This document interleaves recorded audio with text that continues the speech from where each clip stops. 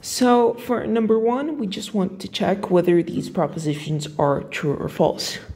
So for A, 11 is a rational number. We do just have to remember the definition of a rational number. So n belongs to the set of the rational numbers if there exists integers a, b, so a, b belonging to the set of integers such that n is equal to a over b. So 11 is clearly equal to 11 divided by 1.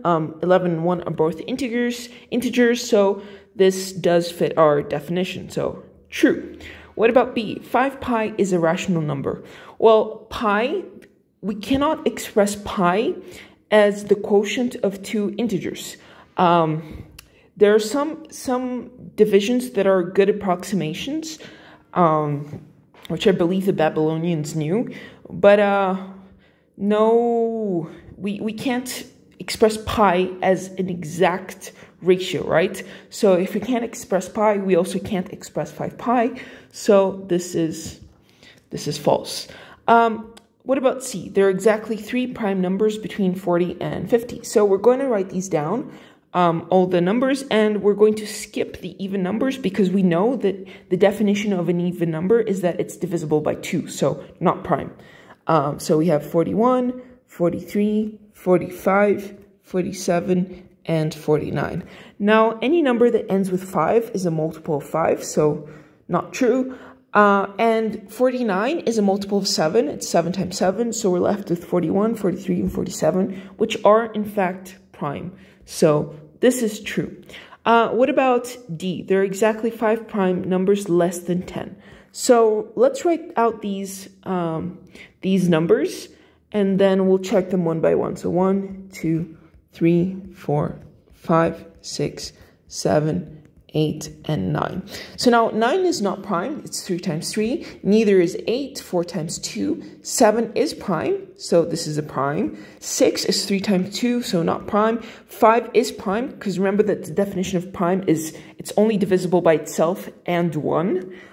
So prime. 4, not prime, because it's 2 times 2. 3 is prime. 2 is prime, because only divisible by itself and 1. Now 1 is kind of tricky, because it's divisible by itself and 1. However, itself and 1 are the same thing. So because we require that those two characteristics be distinct things, it is not considered a prime number, so not prime. So therefore, we only have 4, and this is false. 29 is a composite number. Well, this is false because it cannot be divided by any other number except 29 and 1. So this is false. 0 is a natural number. This is also false because the natural numbers are defined to be a set such that it's equal to 1, 2, 3, 4, and so on. So 0 is considered part of the integers, not the natural numbers, so this is false. What about G? 5 plus 2i times 5 minus 2i is a real number. Well, this is true because we do know that every number multiplied by its complex conjugate, so it has the same real part but opposite imaginary parts, is a real number. But just to prove that it's the case, we'll expand this. So this is 5 plus 2i times 5 minus 2i. So when we multiply this out, this is 25 minus 10i plus 10i, and then minus 4i squared. So these two, they cancel out. So this is just 25. And this is minus 4 times I squared, which is defined to be -1. So this is 25 minus 4 times 1. So just plus 4. Therefore, it is a real number. This is true. And lastly, 18 is a multiple of 12. Well, we do have to remember the definition, right?